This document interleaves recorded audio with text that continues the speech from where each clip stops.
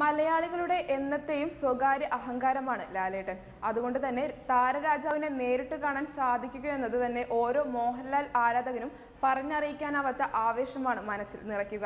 പലർക്കും അതിനുള്ള ഭാഗ്യം ലഭിച്ചിട്ടുണ്ടെങ്കിലും ഒറ്റയ്ക്കൊരു മണിക്കൂറോളം ചുറ്റും ആരുമില്ലാതെ അദ്ദേഹവുമായി സംസാരിക്കാൻ സാധിച്ചാൽ അതിൽ പരം സന്തോഷം ഒരു ലാലേട്ടൻ ഫാനിനും വേറെ ലഭിക്കാനില്ല. ഫ്ലൈറ്റിൽ വെച്ച് മോഹൻലാലിന് അടുത്ത് ഇരിപ്പിടം കിട്ടിയ ഒരു യുവാവ് ആ അനുഭവം സമൂഹ മാധ്യമത്തിൽ പങ്കുവച്ചതിപ്പോൾ വൈറലായിരിക്കുകയാണ്. സിനിമാ ഗ്രൂപ്പായ സിനിമ പാരഡൈസോ ക്ലബിലാണ് ലാലേട്ടനുമൊത്തുള്ള കൂടിക്കാഴ്ചയെക്കുറിച്ച് പങ്കുവച്ചിരിക്കുന്നത്. ലാലേട്ടനോടൊപ്പമുള്ള ഫ്ലൈറ്റ് യാത്ര എന്നാണ് അമൽ മാത്യുവിന്റെ ഫേസ്ബുക്ക് പോസ്റ്റ് തുടങ്ങുന്നത്. പല ചോദ്യങ്ങളും ചോദിച്ചു താരത്തെ ബുദ്ധിമുട്ടിച്ചെന്ന കുറ്റസമ്മതവും പോസ്റ്റിൽ യുവാവ് നടത്തുന്നുണ്ട്. ലാലേട്ടൻ BJP അനുഭാവിയാണോ എന്നുവരെ തരം കിട്ടിയപ്പോൾ ഇദ്ദേഹം ചോദിച്ചു കളഞ്ഞു.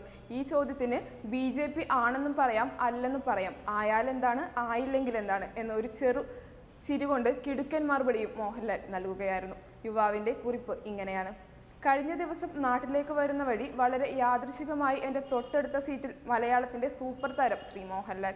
എക്സൈറ്റ്മെന്റിന്റെ പാരമ്യത്തിൽ എത്തിയതുകൊണ്ടാവാം ആദ്യം തന്നെ കുറെ സെൽഫികളും വീഡിയോകളും ചറപ്പറ എടുത്തു.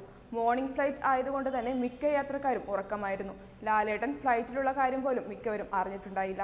ഇത്ര അടുത്ത് നമ്മുടെ ആരാധന പുരുഷനെ കിട്ടിയപ്പോൾ അദ്ദേഹത്തോട് കുറെ വിശേഷങ്ങൾ ചോദിച്ചു. എല്ലാത്തിനും ചിരിച്ചു പതിഞ്ഞ സ്വരത്തിലുള്ള മറുപടിയാണ് അദ്ദേഹം നൽകിയത്. അദ്ദേഹത്തോടൊപ്പമുള്ള ഓരോ മിനിറ്റും വിലപ്പെട്ടതാണെന്നുമുള്ള ഉത്തമ ബോധ്യം ഉള്ളതിനാലും മനസ്സിലുണ്ടായിരുന്ന കുറെ ബാലിശമായ സംശയങ്ങൾ ഞാൻ അദ്ദേഹത്തോട് ചോദിച്ചു. എല്ലാ ചോദ്യങ്ങൾക്കും ഒരു താരജാടയുമില്ലാതെയാണ് അദ്ദേഹം മറുപടി നൽകിയത്. കൂടുതൽ ചോദിക്കണമെന്നുണ്ടായിരുന്നെങ്കിലും ഉറക്കം തൂങ്ങിയ അദ്ദേഹത്തിന്റെ കണ്ണുകളിൽ നോക്കി അത് ചോദിക്കാതിരിക്കാനുള്ള ഒരു ഔചിത്യബോധം തനിക്ക് ഉണ്ടായിരുന്നെന്നും യുവാവ് പറയുന്നു.